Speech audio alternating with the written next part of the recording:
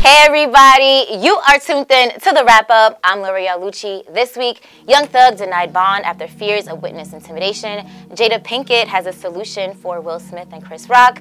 R. Kelly is making one final attempt to avoid a life sentence, plus a bunch more. Let's get right to it. An Atlanta judge refused to release Young Thug on bond and said he must remain in jail. Now, during court, legendary music executive Kevin Liles, founder of 300 Entertainment, took the stand in a tearful plea and advocated for Young Thug. Kevin told the judge how much of a good person Young Thug is and said if Young Thug defaulted on the bond, he'd pay for it himself.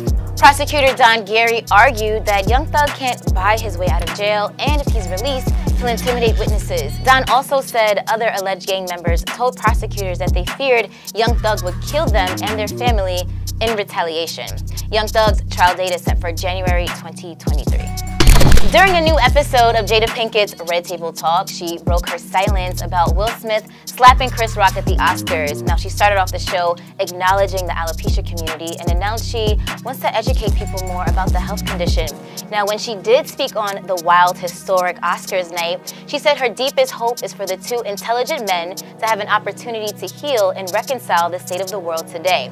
She said, quote, "We need them both, and we all actually need one another more than ever. Until then, Will and I are continuing to do what we have done for the last 28 years, and that's keep figuring out this thing called life together."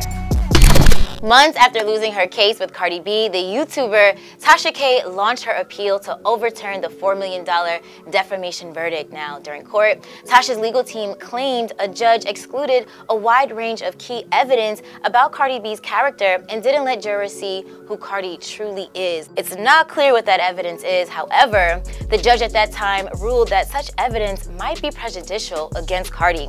Now, Tasha's attorney said information about Cardi's character should have been fair game in a case that focused on potential harm to Cardi's reputation. Tasha's attorneys also argued Cardi's lawyers failed to prove Tasha intentionally lied about Cardi. Now, this case has been going on since 2019. Y'all know I'm gonna keep y'all updated. Disgraced R&B legend R. Kelly is trying to avoid a life sentence. In a recent court appearance, he denied taking part in a bribery scheme surrounding his marriage to the late Aaliyah in 1994. R. Kelly refutes allegations he got Aaliyah a fake ID when she was just 15 and he was 27. Last year, R. Kelly's ex-tour manager, Demetrius Smith, took the stand at R. Kelly's Brooklyn trial and said R. Kelly persuaded him to obtain the fake ID. He also said the decision to obtain the document was made by R. Kelly's associates after R. Kelly said she was pregnant. R. Kelly's legal team requested a reduced sentence of 14 to 17 and a half years. He will be sentenced in 2 weeks for his sex crimes against minors.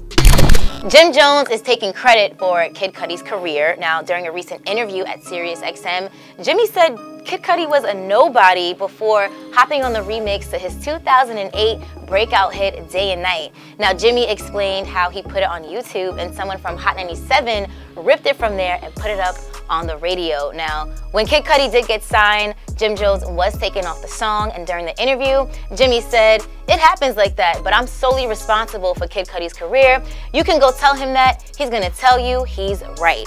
Do y'all agree? Let me know in the comment section below. This is a sad story, y'all. Master P revealed heartbreaking news that his 29-year-old daughter, Tatiana, passed away. Now, in an Instagram post, he requested privacy so he and his family can grieve. He also hinted at what could have caused the tragic death when he said, quote, "We appreciate all the prayers, love, and support. Mental illness and substance abuse is a real issue that we can't be afraid to talk about. With God, we will get through this." Now, an official cause of death has not been revealed, but police suspect it was a drug overdose. Tatiana was on WeTV's Growing Up Hip Hop with her brother Romeo, where she was open about her personal issues on the show. Our thoughts and prayers are with her family at this time. Method Man can add podcast host to his resume. He'll be heading up The Wire at 20, which is a podcast celebrating the iconic HBO series. It'll feature interviews with the cast, creators, and we'll talk about how the show was more than just a police and crime drama. You can check out the first episode right now on hot97.com. That's all we got for you today on The Wrap Up. I'm L'Oreal Lucci. Now I gotta get back to work. Adios.